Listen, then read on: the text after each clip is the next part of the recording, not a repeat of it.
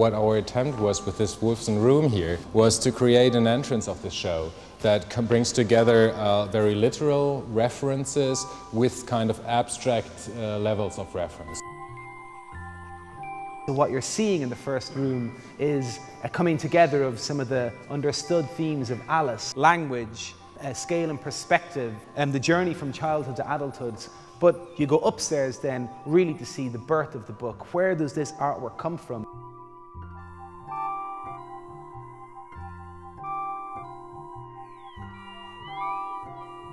Well, it was our idea to show really how this kind of masterpiece of literature was created. So we brought together as much material on its publication and creation as we could. So what we have is original preliminary drawings by Dodgson that he made even before writing the book or in the process of writing the manuscript.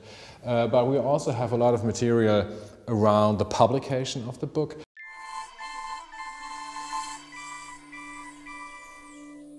We have the first photograph that Lewis Carroll took of the young Alice Little, I guess when she was 4. We really wanted to show that the aesthetic that he used in his photographs are influenced by the aesthetic of that very time. So it was our aim to bring these two different means of artistic expression together, which is of course a challenge because photography and painting have a very different quality and also presence in space.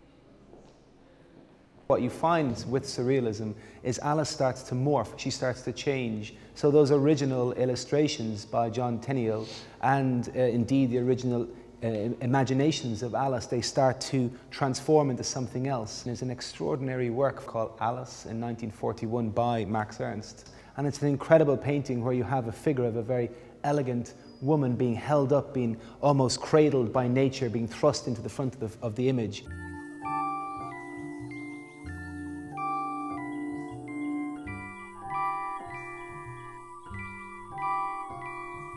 We've kind of come through the 60s and 70s where artists were using Alice as a kind of prism to look through their social experience at that time. And now we're in like the 80s and 90s, what is often described as a postmodern moment where things begin to be recycled.